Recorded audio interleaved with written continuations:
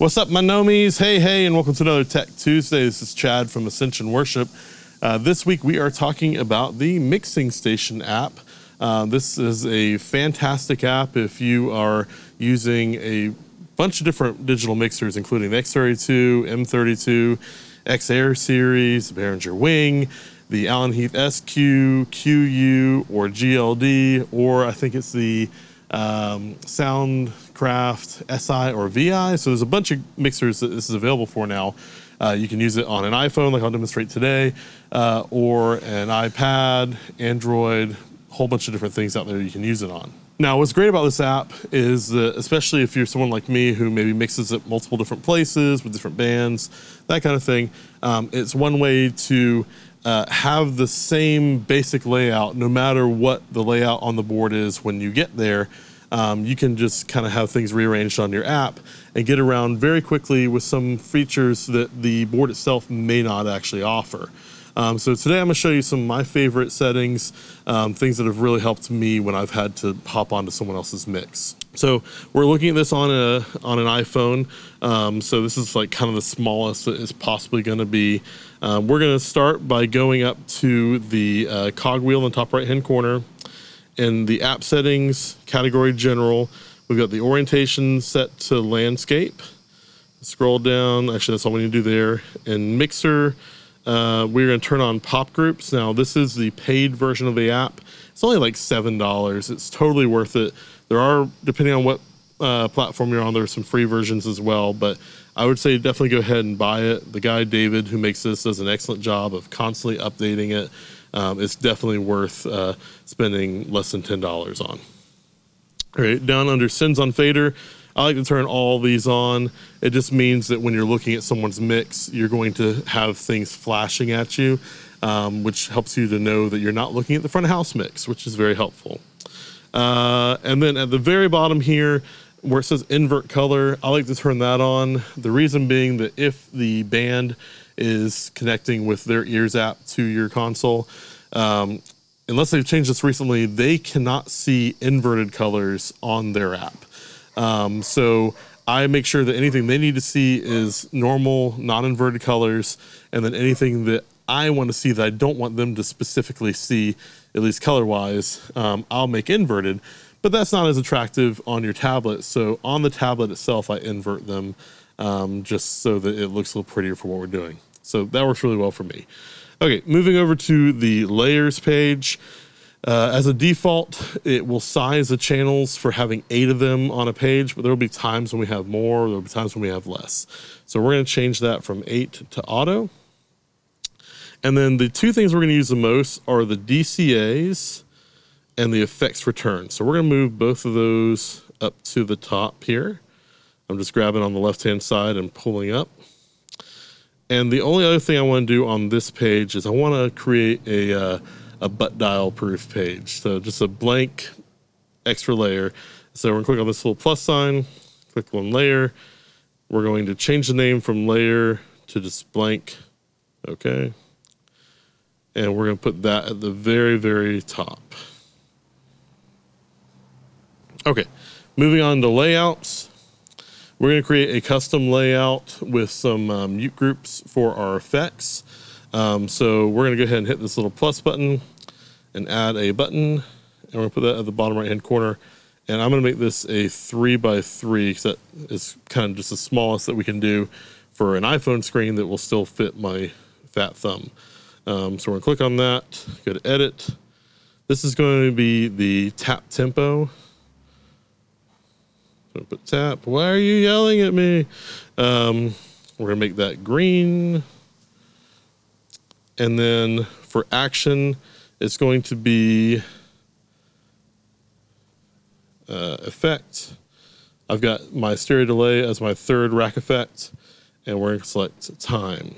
And then when we back out of that, you'll see it's now beating to the tempo that we're working on.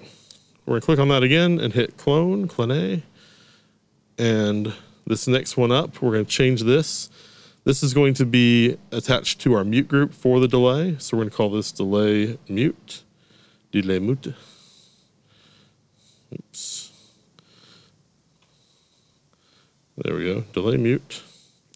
We'll make this guy red.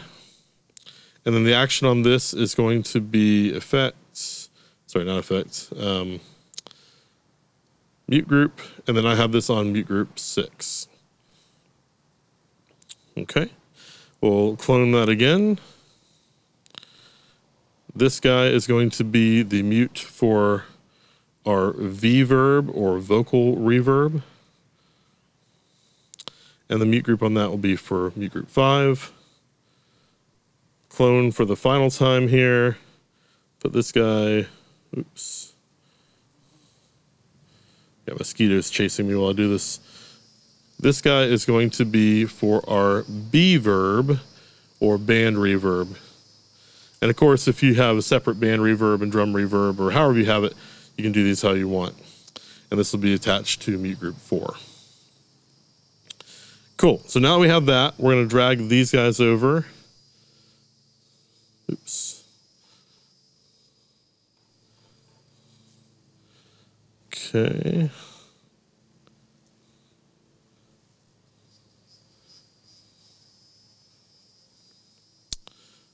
And then finally, this is our channel strip, so we'll fill the gap with that. All right, so when you're done with all that goody stuff, it's going to look like this. Right now we're on our dummy page so that nothing can get pressed. If we go down to our DCA page, this is where most of the fun's gonna happen. We have pop groups enabled, so if I wanna get to something like the kick drum, all I have to do is click on drums, and then here are all my drum channels that are assigned on the console to the drum DCA. That's the beauty of pop groups, and again, pop groups come as part of the paid app version on here. To get back, all we do is hit this left-hand corner back button, and we're back here. So for the most part, you can get to anything with like one click from this page. Now, looking at my DCAs, you might notice that there's a couple things that are missing. For example, I think it's wasteful to have a DCA just for your bass, because your bass player, speaking as a bass player, usually only has one channel, maybe 2 channels that they're using on the board. So why would I use an entire DCA for that? And part of the reason why I don't want to waste the DCA is because I can do this. If I click and hold on the DCA button here, I can add more than just the 8 DCA channels that are on here. So I'm gonna add bass. I'm gonna drag it over after my drum kit. We'll do the same with acoustic 1. Keys left, I don't need keys right because these guys are linked.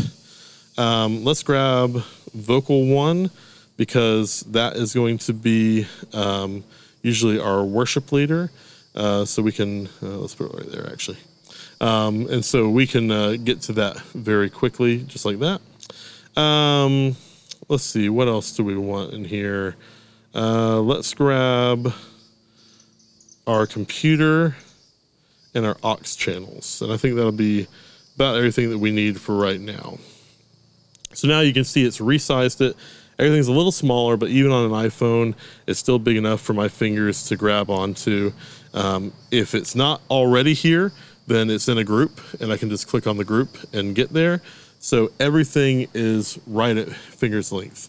The effects are on this next page over, so I can adjust those as I see fit, and then just go back to the DCA page. So for the most part, for any normal service, everything I need is right here or can be added very, very easily. And that works really, really well for me.